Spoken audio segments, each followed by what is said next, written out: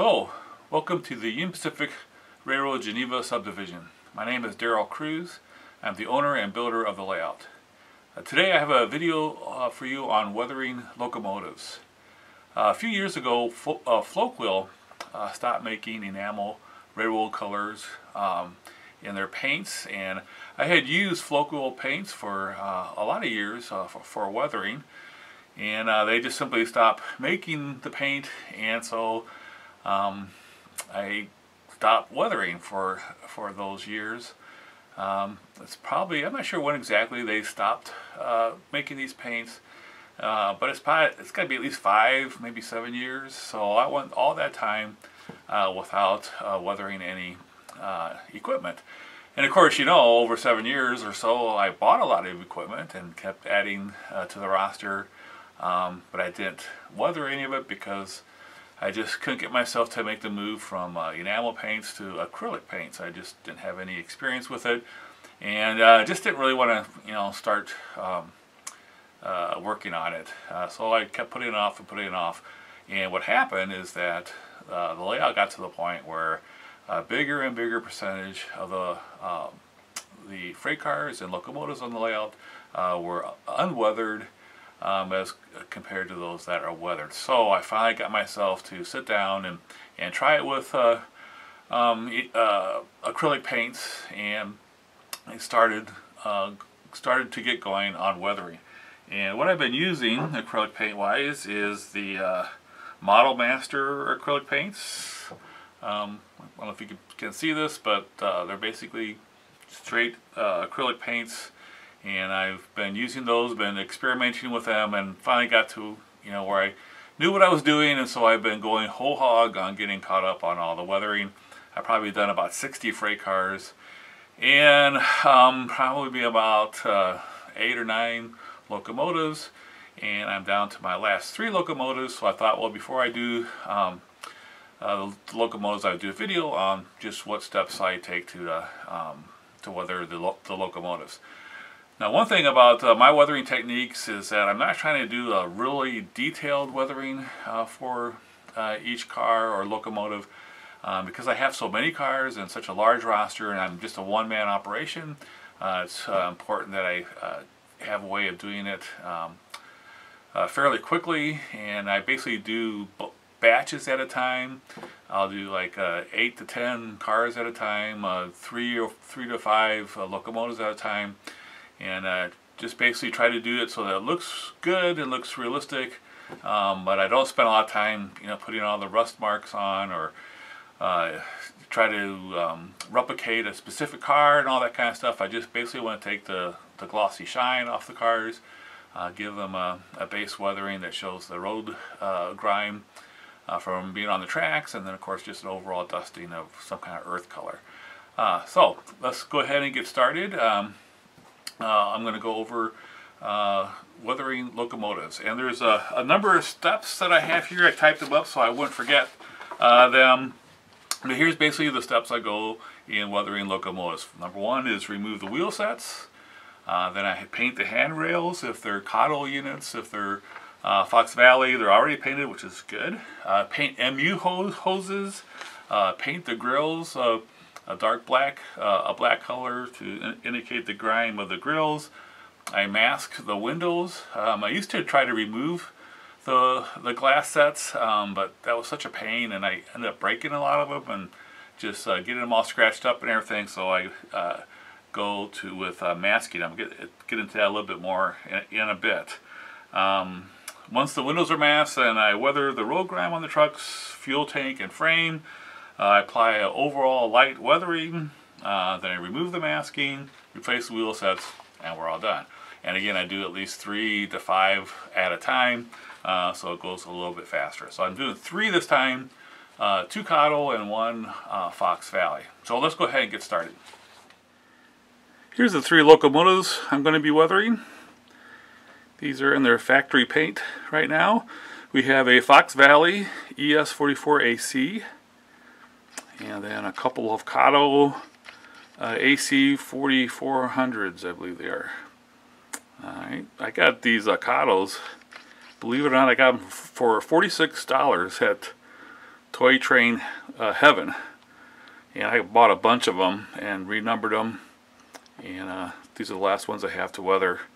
Alright, so these are the ones that we're going to do. As you can see, the Fox Valley here is already has the handrails painted and the MU hoses painted. Locomotives will have to take care of that on those. Alright, so this is what they look like beforehand, and I'll of course take a shot of them when we're done doing the weathering, and you can kind of compare the two. Alright, so here we are at my work table, and the first thing I'm going to do is remove the wheel sets. So I'm just going to go ahead and gently pry the trucks off. This is my holder for the parts. Alright, put the two, alright, put the trucks, 3 wheel sets go in there, and the brass pickup strips. And then we put the truck back on. Alright. And then we do the same thing on this side. That comes off pretty easily.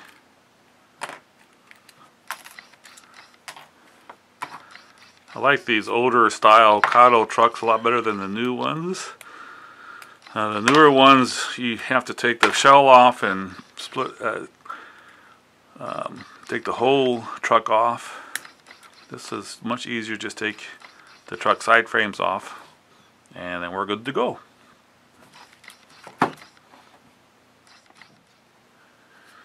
Alright, so now we're ready to paint some handrails. As you can see, I do have the wheel sets off of all the 3 engines. No problem. And now it's time to paint some handrails. I use this Tamiya paint. It's designed for race car models with flexible plastic, so the paint sticks pretty good. You can get like Model Flex, is supposed to be even better, but this works fine for me. I don't really handle the locomotives that much, so I don't really have much trouble with the paint chipping. Works out pretty good. So we'll start with that. And this is the paintbrush I'll be using. And I just carefully, oh, you know what, before I start though, one thing I do like to do, hold on, I'm going to take a break. Alright, I'm back. So one thing I like to do before I paint them is kind of remove the sanctions from where they're connected to the body shell there. It makes it less likely that we'll get some paint on the body shell. Right, like that. Alright, so we'll go back to the paintbrush then. Alright, so I just carefully take the paint and slowly and carefully go along the handrail.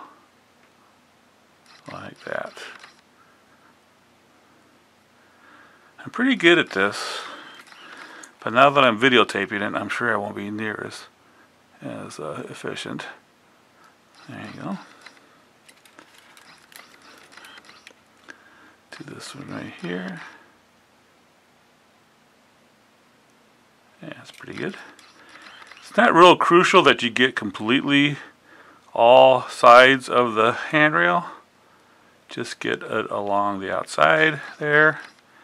Maybe kind of come along the back a little bit if you need to. Just make sure you don't get any on the gray or yellow paint. Okay, let's see here. Maybe a little more paint.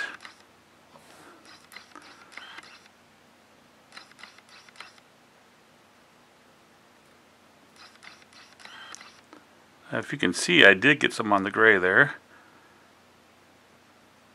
It's not the end of the world. Can usually use a knife or something to kind of scrape it off if I do get it a little mishap there. Okay, I will clean that up, that little spot there on the corner. Alright, but there you have The handrail's painted. I'm going to get the underside here a little bit.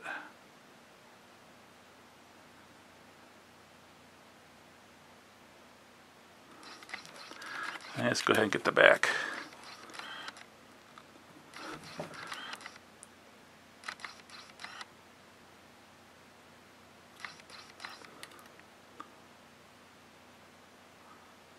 I'm moving this engine around so that I can see. I hope it's not. I hope it can still be seen by the camera. Here we go, a little bit more.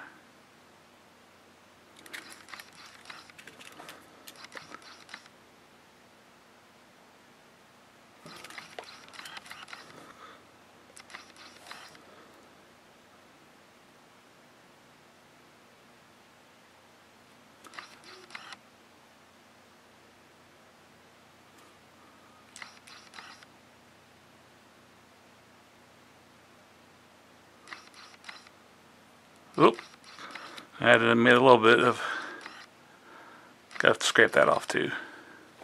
Alright, but you get the idea. Doesn't take a lot of time, goes pretty quickly. So I'll move on to the next one.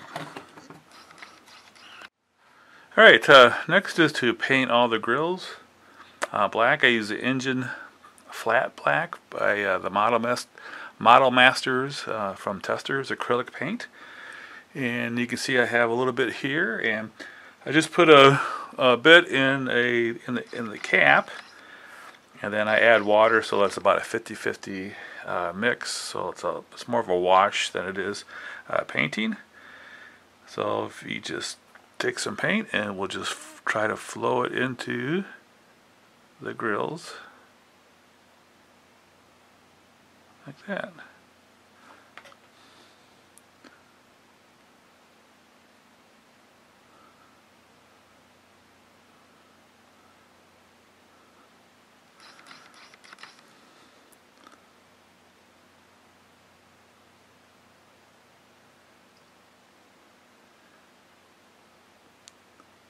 This is kind of nice if you do make a mistake and hit something that's not supposed to be painted. You can always go back and easily remove it. And we'll get some of these here. And then the paint, since it's a wash, flows down pretty easily into the crevices of the grill. So you don't actually have to use your brush to come in contact with every bit of it, every part of it. Just kind of touch it, and it'll flow down to the rest of the grill.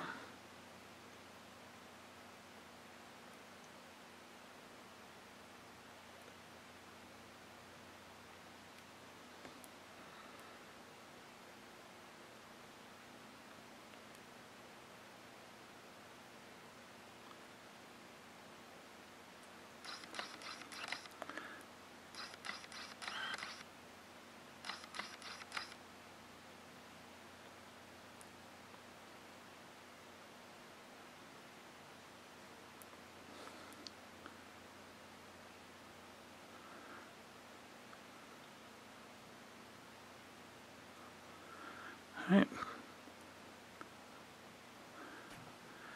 Looks pretty good.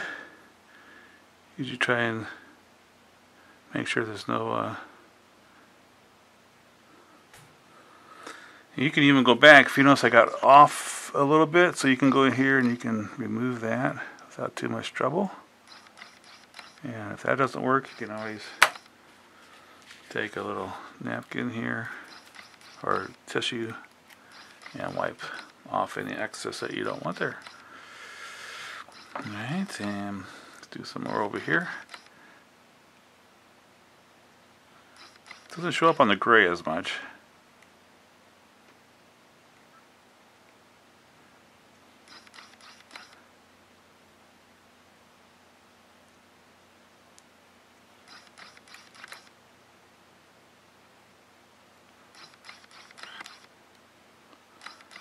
Kind of beaten up for some reason. That's weird.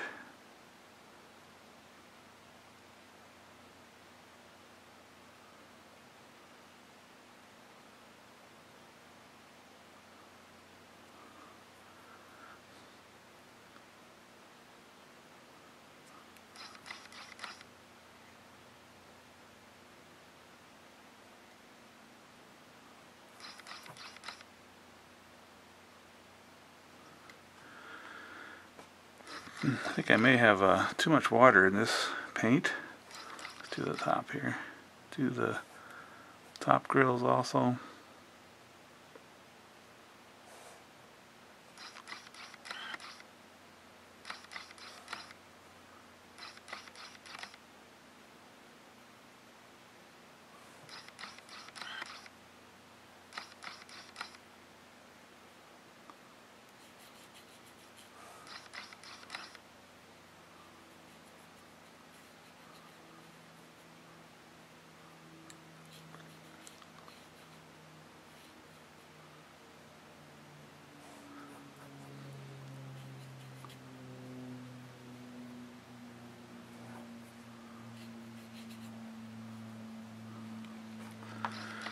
Alright, so you get kind of the idea.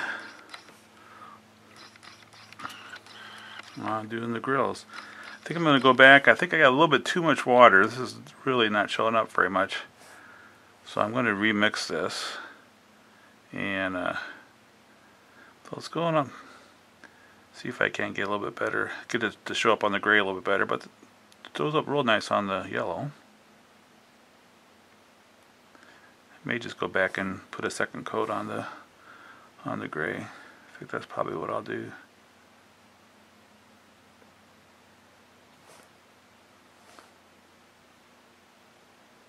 Doesn't take long, goes pretty quickly. But it is a pretty important part of weathering. Get the grills blacked out. So locomotives, even when they just come out of the shop, brand new, grills are almost immediately dark.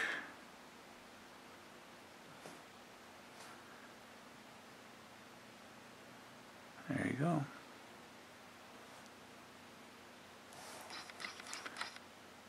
Alright, I'll do the rest of these and then we'll move on to masking windows.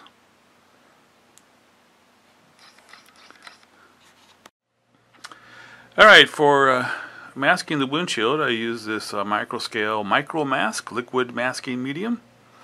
And let's just go ahead and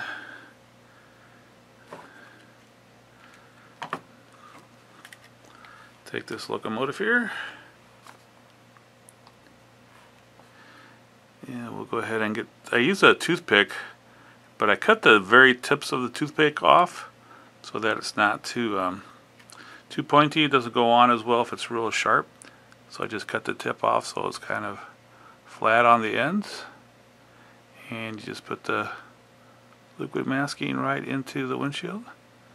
There.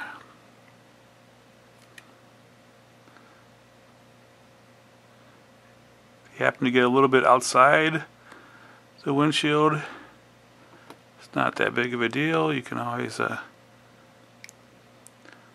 back with the other end of the toothpick and wipe it off a little bit. Whoops. Try again.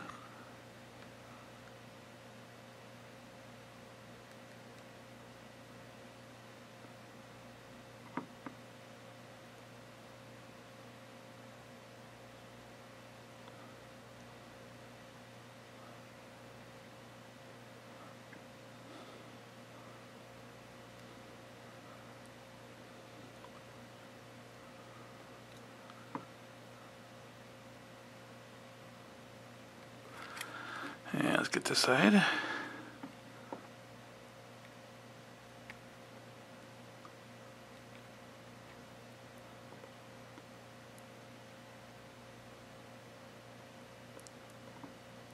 Oops, that's too much.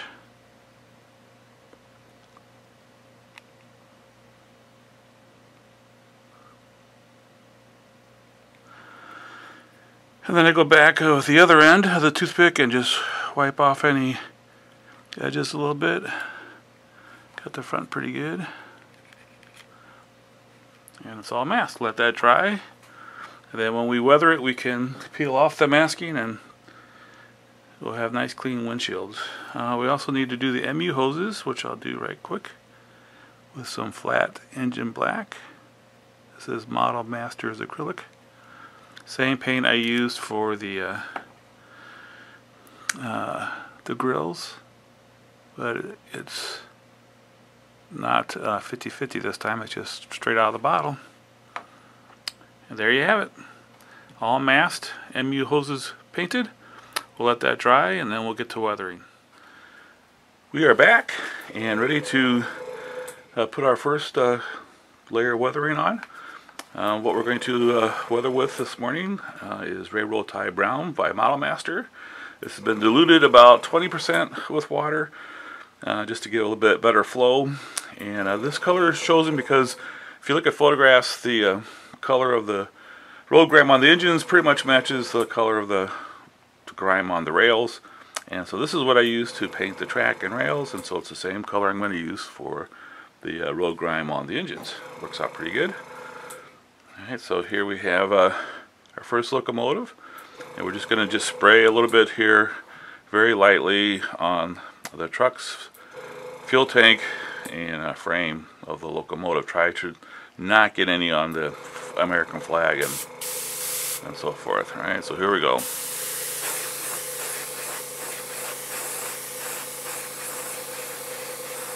Very lightly applied. And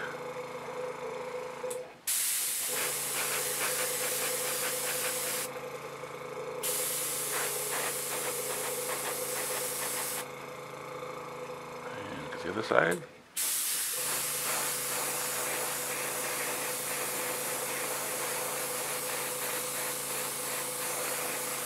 There you go. Not very much on there, but you can see it's darkened a little bit. Union Pacific locomotives are pretty well maintained. Don't get a lot of weathering, so I always do very lightly weathering on my locomotives.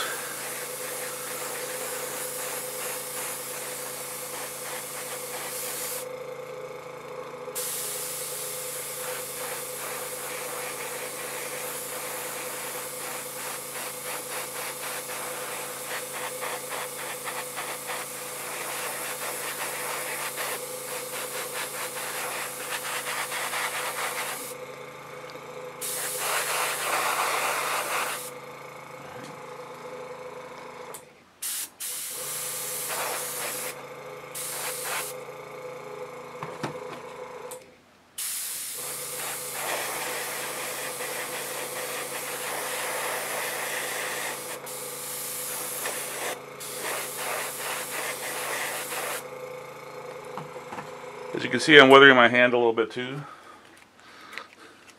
Should be wearing gloves, but the airbrush I'm using is just a Pache or Pache, however it's pronounced. Does have the double action. I can pull back to adjust the flow.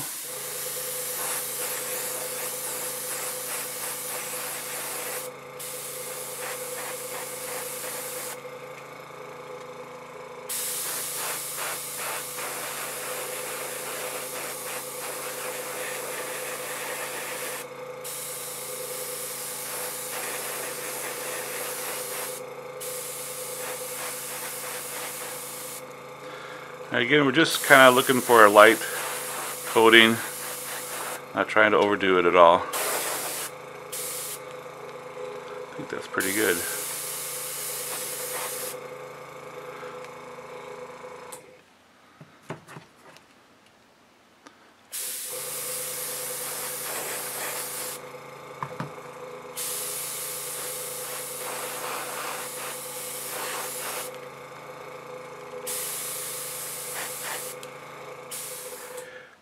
I've attached a new color. This is earth color, and this basically just represents dust and accumulation of dirt on the overall exterior of the locomotive. I applied the road grime from upward direction from below, and for this earth color I'm going to go from the top. I just basically dirt that's accumulated and kind of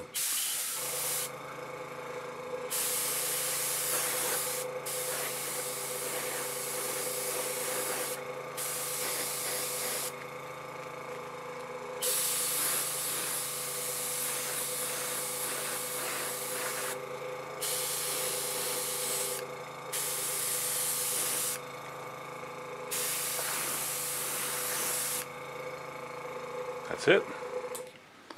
Get the other two.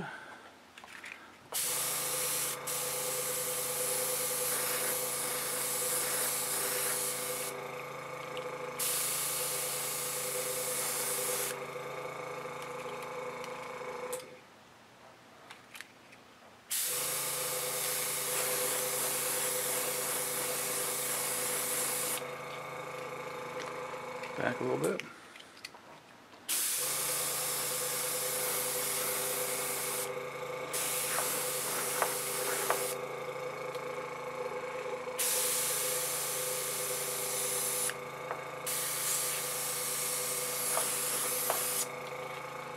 Alright, last one. Last one.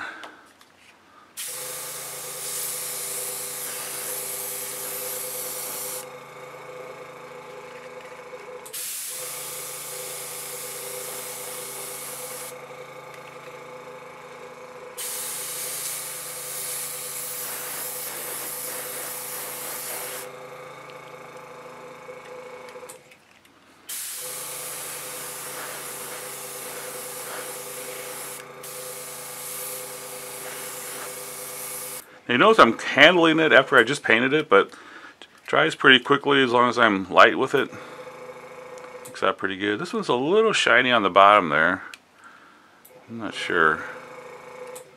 I think it's good though. Sometimes if you try to overdo it, this one's pretty even. If you try to overdo it, then end up making it worse. That one's good. That one looks pretty good. Alright, so I'll let that dry fully, and then I'll take the micro mask off the windows and wash my hands. Alright, just about the last step of the process is to remove the masking from the windows. The important thing to keep in mind for this step is not to scratch the windows. So when I use my knife to cut the masking off, I'm going to stay always on the edges here, not do anything in the middle, just always cut around the edges and see if we can get the masking to come off. So